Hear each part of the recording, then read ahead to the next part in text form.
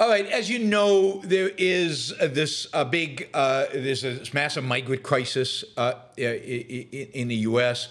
Migrants are crossing the border. Some of them are being shipped to places like New York. New York doesn't have the money and the place, the infrastructure to house all these people and to feed them and to provide them with a stipend. There's just not enough money. The same is happening in El Paso, Texas. El Paso, Texas is seeing a massive inflow of migrants, and they just don't have the housing to provide for them, and they don't have the resources, they don't have the money, and people are, these migrants are just being dumped in the middle of a city like El Paso, and the expectation is that the city will take care of them. Now, of course, the whole issue of migration and the whole issue of illegal immigrants and crossing the border and entering into the United States and what to do about it, how to treat them and all of that, it's a super complex issue, and we'll talk about that another time, and you know my controversial views on it. But here, this whole issue of we don't have enough money to take care of them, that's the whole problem of illegal migration.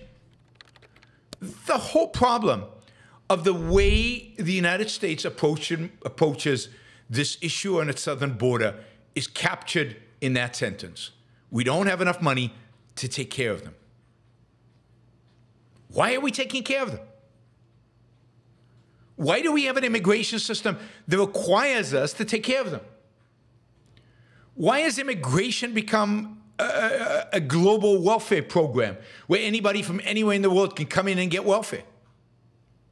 Get accommodation and get food and get all the stuff. Now, part of the reason is because we won't let them work. Explicitly, we won't let them work. Right? Oh, I have to comment on something Yaron wrote here. Maybe later. I'll comment on that. I'll comment on that. Why? I mean, if you don't let them work, then they're going to starve in the street. But of course, maybe if they starve in the streets, they won't keep coming. That is, this is the crazy system that we have. Why not just say and make it clear to everybody in the world that people are welcome to come here. They can cross the border. They can apply for asylum. But they will get literally zero help from the U.S. government.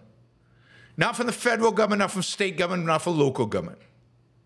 It's not the role of government to provide welfare to asylum seekers or to migrants or whatever they want to call themselves.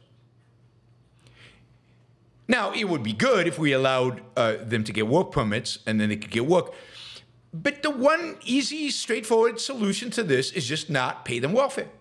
Just stop. I mean, New York is about to do that because they just ran out of money. So the city is literally distributing flyers at the southern border and in immigrant shelters saying, look, don't come to New York. We don't have any money. We don't have any resources. We can't give you a home. We can't give you a stipend. The federal government won't allow us to give you work permits, so you can't work. And by the way, New York City is one of the most expensive cities in the world, and we cannot help you get a work permit. And you won't be able to find work here, although from what I hear, they're all working illegally in New York, black market. New York is full, don't come.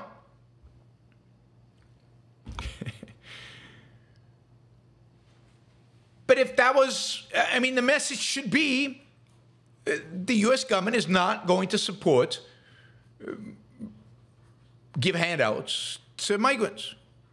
You come, you know, starve. Now, ideally, but I don't expect this, we say come and work. We're looking for people to work. Come and work. Here's a work visa. But that's not going to happen. So at least, I mean, I love that everybody's worried about, everybody talks about the migrant crisis. Everybody talks about how horrible it is. They're taking over the country. They're doing this. They're doing that. We don't have the welfare state. Bankrupting the welfare state. New York doesn't have enough money. All this stuff. And nobody talks about why are they getting any money to begin with? Why are they getting any money to begin with? And,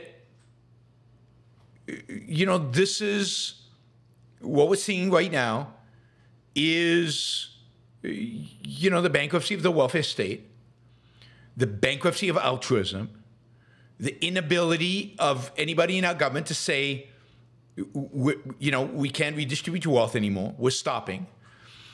They do this with Americans, and they do this with anybody who crosses the border who needs anything. And that now has become the standard.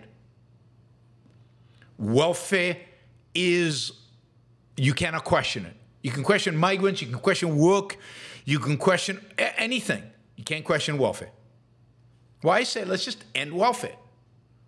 Certainly we should end welfare for everybody, but as a simple solution for right now, just end welfare for immigrants, all immigrants. They shouldn't need it. Now, again, we should also allow them to work. I find it, pretty amazing that the assumption of every single news article that I read about this is that the state has to take care of these people. They have to take care of them. And that, you know, that's the problem. The problem is they don't have enough money.